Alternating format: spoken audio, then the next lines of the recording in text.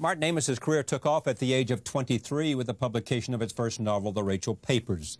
Over the next 3 decades, he went on to establish himself as one of the most talented writers of his generation and as a distinctive voice of the London literary scene. Now, at the age of 50, he has written his memoir. Entitled Experience, the book examines a life in progress. In it, he considers such subjects as fatherhood and friendship and death and love and literature. The New York Times calls the book a remarkable new memoir and a fulfillment of Amos's own abundant talents as a writer. He has been a frequent guest on this program, and I am always pleased to have him back. Welcome. Great to have you here. Nice to be As I back. said, you should sit down. We have talked biographically with you. We have, yeah. Almost every visit. Yeah, we've tended that way, yeah. Because I can't resist. I mean, it is my nature to want to know how you're shaped by life experiences and how you are and why you are the way you are. It's an appealing subject, I agree. Well, how hard was it for you? You could only do this after the death of your father. Yeah, it would have been out of the question to write about him while he was still around. I don't know why. It's just one of those inhibitions or prohibitions that you instinctively feel. I always knew I would have to write about it. So your father's death stood between you and this book. Well, that's one way of putting it. It was more like a kind of natural interregnum in my life. I always did know I'd have to write about my father because of the uniqueness of our case, or near uniqueness. And that seemed to be the time. What's the uniqueness? Father and son, parent and child. Writer and writer. Writer and writer. Remarkably few other examples of it. What of him do you see in you? Let's take talent and put it as an obvious. Well, let's stick to the credit side of the ledger for the moment. I think dedication, and that's why there aren't many writer father and son teams, because the talent gets inherited, but the dedication doesn't. Didn't your dad say about you, if he had written an anonymous review, a pseudonymous, if that's a word, written a review using a pseudonym, he would have said something to the effect of about how hard you work? Oh. Well, yes, but he meant that disparagingly. I know he did. He said it. He meant how hard I worked on the prose. Yeah. And meaning you had to slug it out to get it. Well, no, that I embellished it too much. Old Dr. Johnson, I think, said of someone that his prose reeks of the lamp. In other words, he stayed up too late on it and, kind of murdered it, curlicued it to death. You think that's an unfair criticism of you? Yeah. Well, just wrong. Not unfair, just wrong. No, there's definitely something in it. The big difference between him and me is that he was a poet as well. Now, poets slow the world down and freeze it and examine it, and each word has to earn its keep, whereas the novel is more sort of free-flowing form. I'm not a poet. If I get an idea that feels like a poem, then I think it's not a poem, it's a paragraph. So all my stuff has to go into my prose, and it's too much for Kingsley's liking, or was. And what's on the debit side? Well, the brother of dedication is selfishness. And there's no doubt that that's what you have to be if you're really going to get on with this stuff. And I certainly feel a kind of hardness in me sometimes, when I could be going down to play with my daughters or chat to my sons. I think, no, I'll stay up and do another half hour. And I say to myself out loud, you've got to be ruthless. And that goes with the job. And my impression is you look at those decisions to be ruthless, and say, it's true, I don't want to change it, it is me, it may not be everybody's cup of tea, but it's where I am. Yeah, that's right. And what I want. I know it's mysterious, but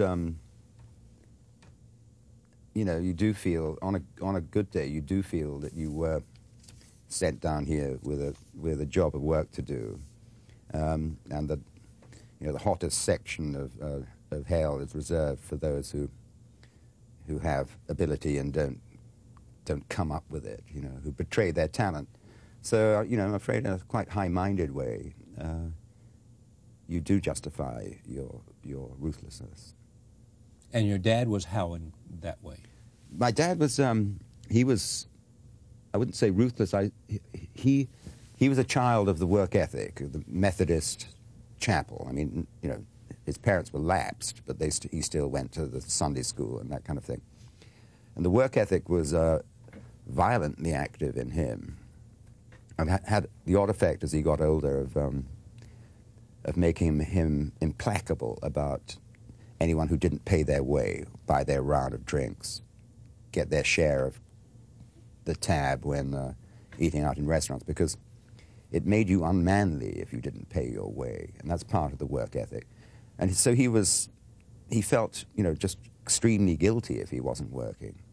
And his letters have just been published, and the book has been whittled down to 1,200 pages of these often brilliant and very literary letters. And the constant theme in them is one of reproach for laziness.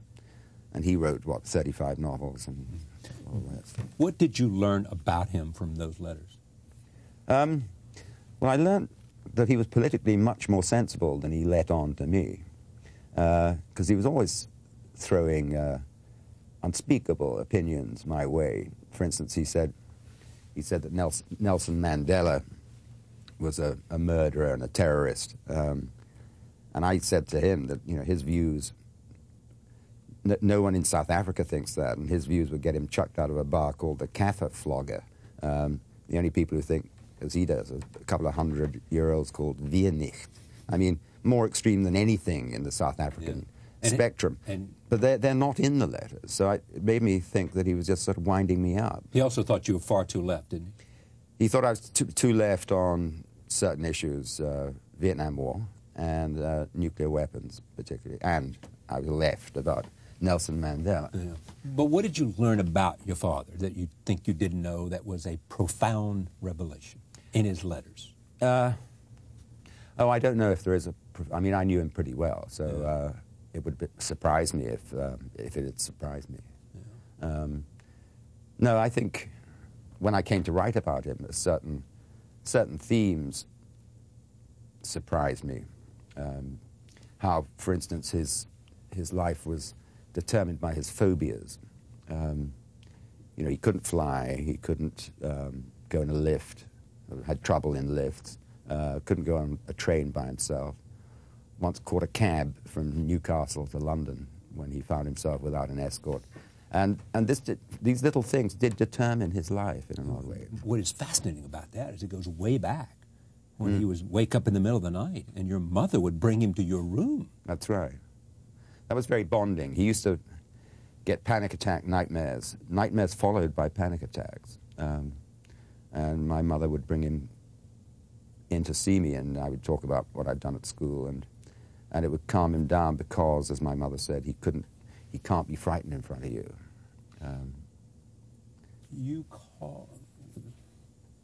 You felt at his death what? Well, death of father is a many-layered thing, and we saw it coming. I mean, he was dying for a good 2 months, and the suspense was really more of how we'd take it, how the family would take it, rather than what Kingsley's destiny was, because that was clear enough. Well, you feel much closer to death yourself. You feel you've lost a part of yourself, a part of yourself, and a part of your armor, and you're more vulnerable. You're more naked in the face of death. But you also feel that you're taking your place in the evolutionary sense, that you're coming into your own, moving forward in your life. Not very pleasant feeling either. The father stands, you know, protects you from having to think about death by his own existence, because your turn hasn't come yet. Yeah. You know? His passing suggests that, in a sense, no matter how many years off, that it's put you next in line, so That's to right. speak, Oh, in yeah. your own hierarchy. You're in the front suddenly. You called Saul Bellow, who's a very, very as close to you as one can imagine. He's really a hero of mine and a mentor, as well as a friend. And yes, it's interesting because I'm usually very reluctant to ring Saul because I wanted to get on with what he's writing. You're taken away from his work. Yeah, and I wanted him to get on with his work so I can read it. But I did sort of on automatic, really. I called him, and he and I said, you'll have to be my father now. And funnily enough, I won't feel entirely fatherless while he's still around.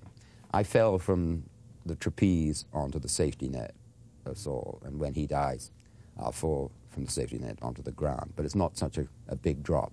And that is, of immense value to me. You make this point too, which I have never quite understood. You say that you are his ideal reader, and Christopher Hitchens is your father's ideal reader. Right. What I mean by ideal reader was very much made apparent to me when I read for the third time his novel Ravelstein. What it means is this, it's quite simple. I couldn't imagine anyone getting more out of this book than I was getting. The complexity of pleasure that it gave me, I would defy anyone to love that book as much as I was loving it as I finished it. And that's all I mean. And there's some areas of my dad's stuff that I don't respond to, but Christopher Hitchens, funnily enough, seems to follow it all. And it resonates more with him than it does with you. Exactly. I mean, I love my father's stuff, but there's some bits that don't work for me, and they do work for him. What happened in this relationship with this fellow, Jacoby? Jacobs. Eric Jacobs. Well, I include an appendix on this. You'll notice that there aren't many complaints about the press, although there's a hell of a lot to complain about. But this did seem to me egregious. He was my father's biographer, and he was around a good deal and was a much valued friend in the last weeks of my father's life, which were difficult weeks, as you can imagine. And Eric was a kind of family insider. He was a family friend, and he did great things like taking my father into hospital at a critical point. Then, 72 hours after my father died, I got a call from him saying that he'd kept notes during this period, and the Sunday Times was interested in publishing them. And I thought they would be dull and anodyne, as the biography is. And he sent them around, and it was as if into our china shop he had come of little family feelings and sensitivities. He had come bullocking in, and seemed to be suffering from the delusion that it was only he who had any feeling for Kingsley, ridiculously. Okay, but what I'm trying to understand, what was the most egregious sin that he committed? He contaminated our grief. He assailed us in our grief. It says it in the Bible, "Blessed are they that mourn, for they shall be comforted," and not assailed with these revelations. He was a deathbed snooping is what it amounted to. And of course, when he agreed to withdraw his jottings, as he called them, but published them a few months later, and I expected, we had fired him, the family had fired him from editing my father's letters. Right. Not out of revenge, but because we never wanted to set eyes on him ever again, and so we severed all connection with him. And when he did go public with these jottings, I expected the press to be on the side of the family. I mean, wouldn't you think that would be appropriate? But in fact, I looked on with fascination as the press kind of 50-50'd its way into the vacuum. We have a tradition in England that my father called pernicious neutrality, where opposed views are given equal play. And this means that the press is reduced to a kind of elephantine impotence, because it's on the one hand this, on the one hand that, and they can't see a moral issue when it stares them in the face. On some issues, there's only one side. Yeah, that's right. And outright condemnation from all quarters is demanded by the facts. You have not had a quiet life, even though the work that you do comes from a quiet place. You lived in a family, first of all. Your father divorced your mother. Yeah, this is sort of pretty 50-50, that. And it wasn't a loveless marriage even at that time. But a trauma for the children, sure. Yeah. Then she remarried. Yeah. And the last 15 years of your father's life came back. Yes, it was a kind of... With her husband. With her third husband. Right. It's if the wedge fits. He was phobic about being alone. He needed family or trusted friends around him all the time. And my mother and stepfather had no money and couldn't afford to live in London, etc. So my brother and I engineered this ménage à trois, completely chaste, of course, between my father and mother. And we thought, we had a very sticky start at the first dinner when we tried to sort of hammer this out. Yes. And my brother and I thought, well... And who's making the rules? Yeah. Well, yes, it was weird, but my brother and I thought this might last for 6 months if we're lucky. 15 years. 15 years. And made his life better. Oh, yes, and gave him back... he went into a real misogynistic trough when his second wife left him, the novelist Elizabeth Jane Howard. And I thought he was finished artistically because, he seemed... A writer has to be both a man and a woman. And Kingsley had dismissed the feminine side of the world and of his own nature. Tremendously limiting for an artist, that. And I thought he was done for. I was in despair. But when my mother came back into his life, she reminded him of the primary value. What he'd always maintained was the primary value, which was love. And although he never had another woman, never had another relationship in the last 15 years of his life, he did write those novels, and he wrote his greatest novel, The Old Devils. When he was 65? 7. I find that just remarkable. Yes. And much to be applauded. Yeah.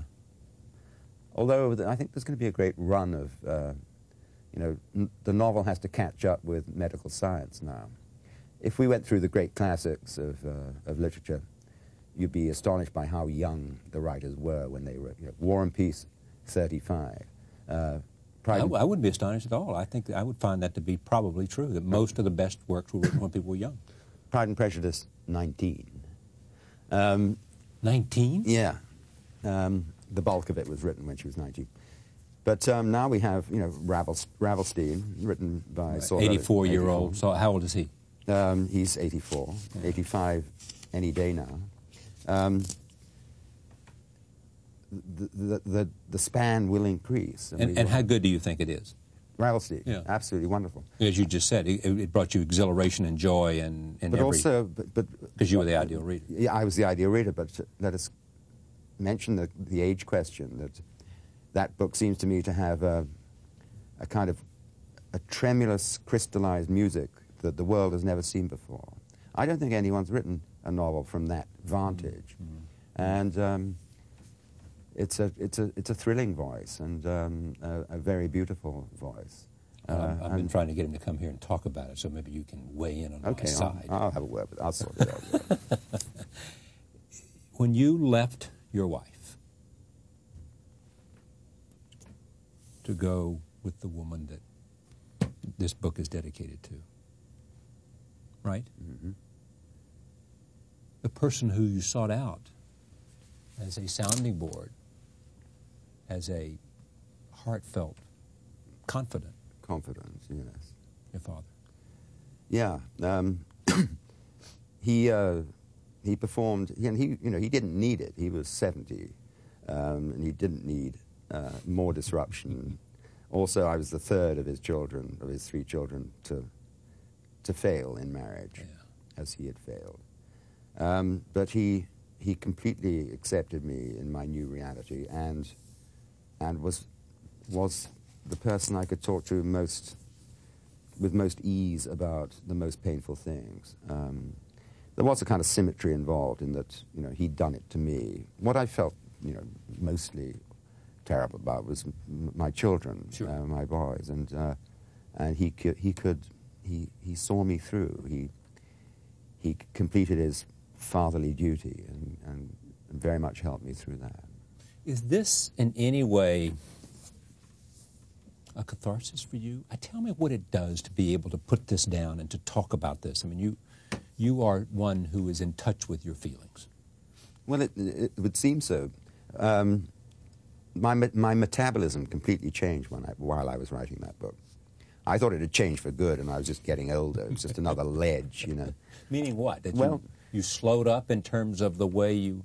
I couldn't get out of bed in the morning. And it wasn't unpleasant. In fact, some of the most delicious lie-ins I'd ever had in my life.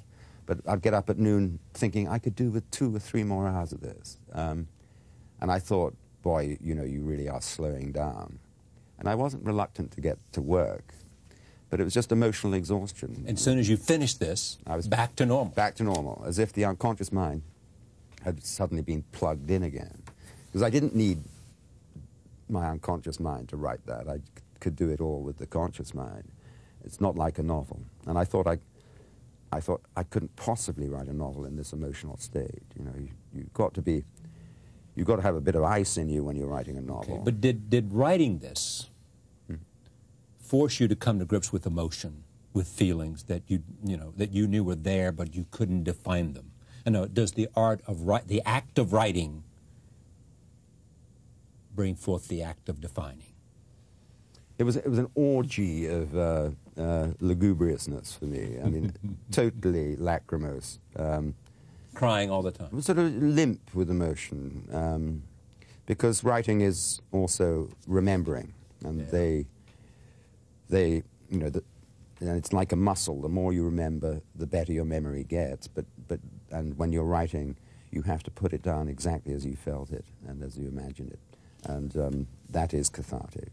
That works out the grief. Discovering that you have a child that you didn't know about. I did know about her. Oh, but you knew about it, but not in the beginning. I knew of her existence. From the time she was pregnant? No, when she was 2. Okay. The mother showed me a photograph. Right. But in terms of coming to the daughter? I didn't get to know her until she was 19 and already at Oxford. And as Salman Rushdie said, oh, that's quite an interesting way of doing it. He said, you skip the diaper stage and go straight to mortarboards and scholars' gowns. And she was a completely grown-up girl. I mean, is this meaningful to you, or is this just it's an event that took place? No, it's tremendously meaningful for me. And in what way? Well, something very strange happened when Delilah, her name, when this became public, and there was a lot in the press. And then on the Sunday, there was a more thoughtful piece by a novelist, Maureen Freely, who said that actually, if you look back at my novels, you can see that from this point on... Exactly. Yeah. You've been writing about... Lost children. Vulnerable children, misattributed children. You could see it when you thought about it. Oh, I jumped out of my boots, I felt busted. I thought, she's really seen the main spirit. I wasn't aware of it myself. Although it was sharply consoling at the same time, because it meant I had been with Delilah in spirit in the most intense way possible, while writing. But that was a shock, and that was one of the reasons why it felt like a good time to write this book, because my fictional wellsprings had been exposed. You pretty much, well, I call it experience. Why? Yeah. Well, experience is what we all have in common, but it's also the opposite of innocence, as Blake knew. And the book is about the loss of innocence and the necessary and tragic and to be regretted transfer from innocence to experience. There's in the beginning letters from school. You say, by the way, Jane, I did Lawrence as the rainbow and for A level, so I feel qualified to say why he's no good. I shall read the others before the interview, and I fancy War and Peace, and at that Archhobgoblin suggestion, Daniel Deronda, more lightning opinions. Ezra Pound, trendy little ponce, odd and good, but I feel he must be an awful old crap. I know. Hopkins, great fun to read, but doesn't stand up to analysis. Yeah, isn't that great? Dunn, very splendid. Marvell, splendid. Keats, all right when he's not saying I'm a poet. Got that? I know these are... What can we say about the young Mr. Amos saying this? I was 17 at Yes, the time. exactly. That's my point. That's not my current attitude. But the hubris or the something to sort of suggest I'm passing judgment here. Oh, desperately insecure arrogance. You must be feel good about this is something you had to write, even to get on with your life. Probably. Yeah, I did. And it stood in the probably stood in the way of whatever the other work that you want to go to. It did feel very necessary, but the main desire behind it was to commemorate my father and to, I was uniquely well placed to see what writing was, how the life bled into the work and how the work affected the life. I saw it all my childhood. I saw it when my father was married to Elizabeth Jane Howard, right. The son of, I was the child in the house with these two warring writers.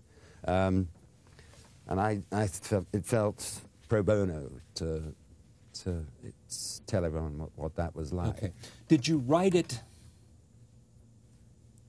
because you felt uniquely able to define, there are other things about your life beyond the relationship with your father, but you felt uniquely able to define your father because of what you knew and seen and shared?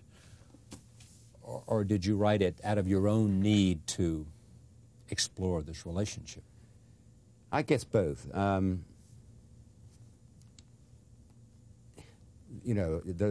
It hasn't happened before, the two writers stacked one on top of each other like that.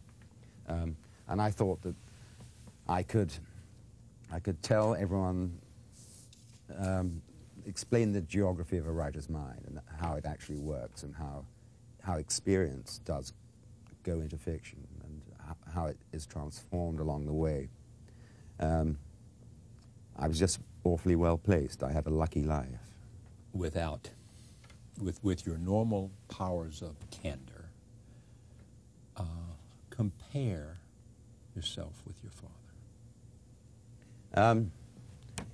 As literary beings, I'd say we were pretty equivalent, actually. And if our dates of birth had been transposed, I might have written his corpus and he might have written mine. The big difference between us is that he was a poet. And you were a prose.